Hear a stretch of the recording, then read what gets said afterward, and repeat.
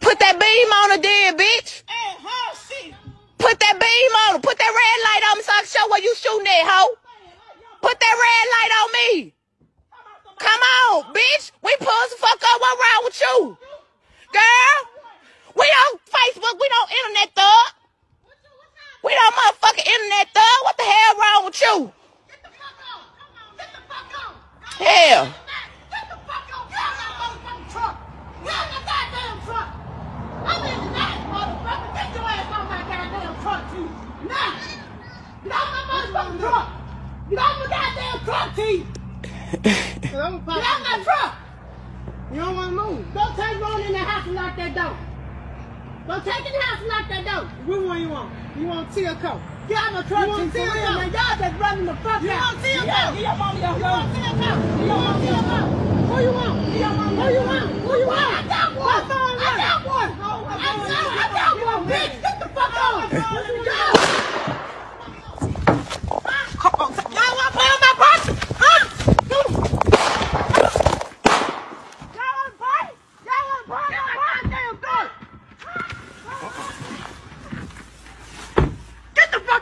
Okay, get the fuck on! Get on! Go! Bitch, get the fuck on! Get the fuck on, bitch! Okay, get the fuck on! Get the fuck on! Welcome back, guys. I trust you've been staying safe. Now, this case is a crazy one. Nobody saw this coming. It's a family feud between three cousins in the United States of America, specifically at Durant.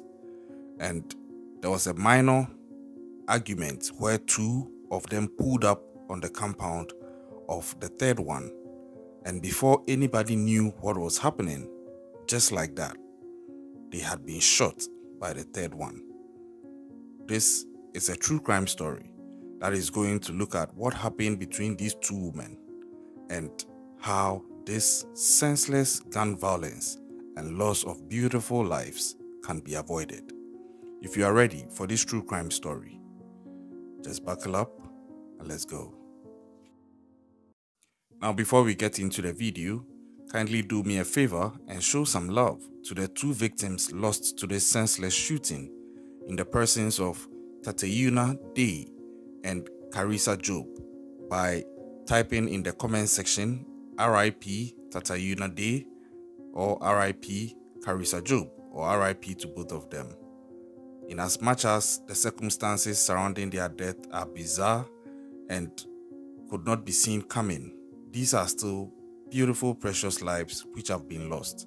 But let's get into the substantive issue and then see how we could break it down to try and see how these things could have been easily avoided. So the date is the 25th of April 2023, and two women would pull up on the compound of a third woman. Now, before I proceed, I would like you to know that this is an ongoing case. Although the two victims are dead, the third person has been taken into custody, and here the third person is the shooter. She has been taken into custody but has not yet been charged by the police because she is pleading self-defense. But per the facts of the case out there, these two women, in the presence of Tateyuna and Carissa, pulled up onto the compound of this third woman.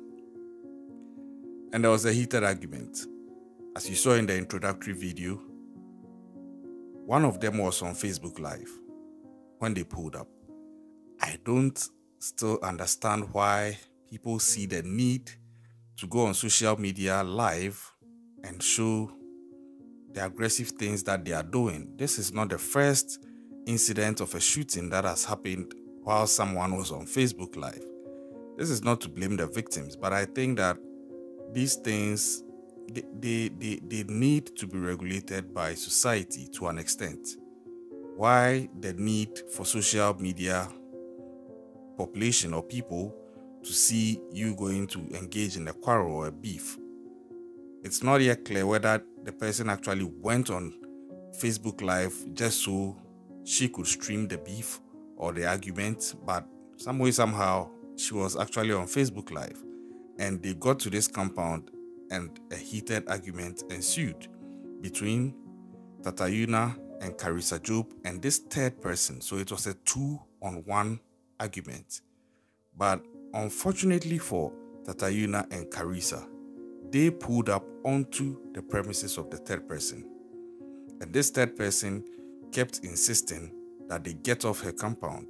And from the video, you could also infer and even hear her say that, "Get off my car." One of them was actually seated on her car as well.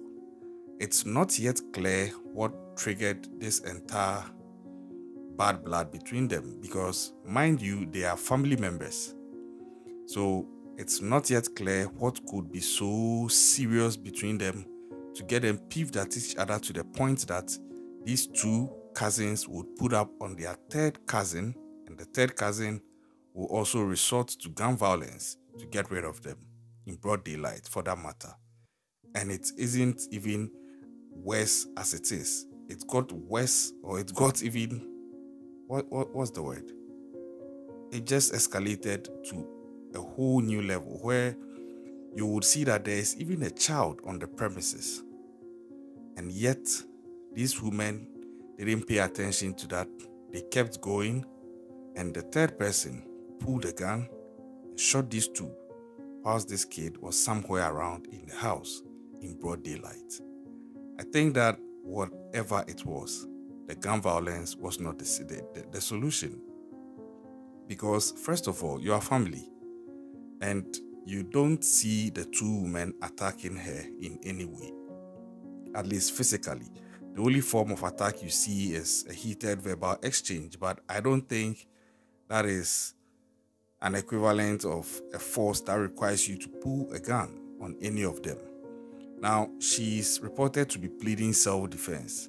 The little I know about self-defense, well, not in the US, but here in Ghana, is that the force that you apply to defend yourself from whatever you felt was a threat to you should be equivalent to the force or the threat that was being exerted on you. But in this case, if that is going to be the case in this scenario, then I struggle to appreciate how pulling of a gun and firing fatally at these two people would become an equivalent of the verbal attacks that they brought to her compound when they invaded, so to speak. But hey, I'm not a lawyer, neither am I a judge. I'm just sharing my 2 cents on the issue. Unfortunately, however, the lives of Tatayuna and Carissa were lost. And I think that this is a senseless thing. One of them died on the spot, one of them died later on. But I think that this is a senseless killing. It could have been easily avoided. But she's pleading self-defense, and she's been taken into police custody but has not yet been charged. Keeping my fingers crossed to see how this will go. Other reports were indicating that a grand jury is reviewing the footage to see whether they would have to charge the shooter with something. We wait to see how this case goes. But again, I empathize with the family because, mind you, these are 3 cousins from the same family. So it means that just at a go, straight out of the gate, a family has lost 3 people. Or let me say 2 people, and the third person is hanging in the balance between a charge and maybe getting away with it because of self-defense being pleaded successfully. But either way, 2 lives have been lost from this family, and one may never be the same. So all this could have been avoided. Maybe being a little more patient, being a little more tolerant. And sometimes I think that people also need to understand that other people are going through a lot of things. Even if you have a beef with somebody, if you have an issue with somebody, I think it also helps if you consider the approach with which you bring the issue up. Sometimes if you see it's getting heated, you could try to de-escalate by just toning down or by just cutting it off and choosing a better time to bring it up. But hey, I'm not saying that these people are to blame for the loss of their lives, but I'm just speaking to the situation from the perspective of being proactive to avoid instances where it has to get to the point this has gotten to. My heart goes out to the family. I pray they get the strength to move on from this. But for me, I think that the shooter should have been more patient.